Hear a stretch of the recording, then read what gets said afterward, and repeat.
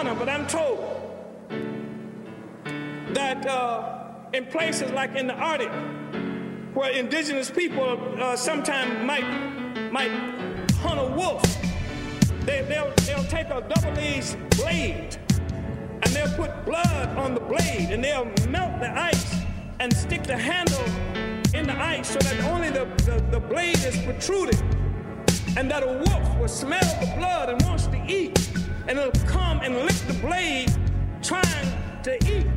And what happens is when the wolf licks the blade, of course, he cuts his tongue and he bleeds and he thinks he's really having a good meal. He drinks and he licks and of course he's drinking his own blood and he kills himself.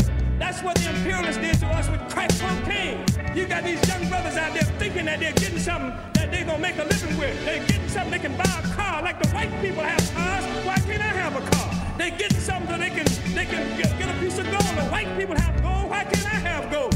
They're getting something to get a house. The white people have a house. Why can't I have a house? And they actually think that it's something that's bringing resources to them, but they're killing themselves just like the wolf who's licking the blade, and they're slowly dying without knowing. That's what's happening to the community. You with me on that? That's exactly and precisely what happens to the community. And instead of blaming the hunter who put the damn handle and the blade in the ice for the wolf, that what happens is the wolf gets blamed for trying to live. That's what happens in our community. You don't blame the person, the victim, you blame the oppressor. Imperialism, white power is the enemy. Was the enemy when it first came to Africa, snatched up the first African, brought us here against our will, is the enemy today. That's the thing that we have to understand.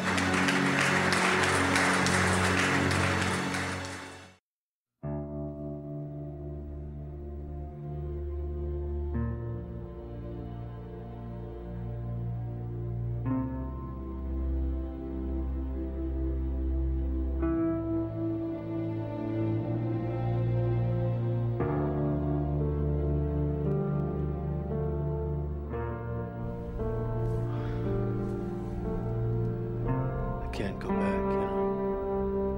No. But if you could, would you really want to?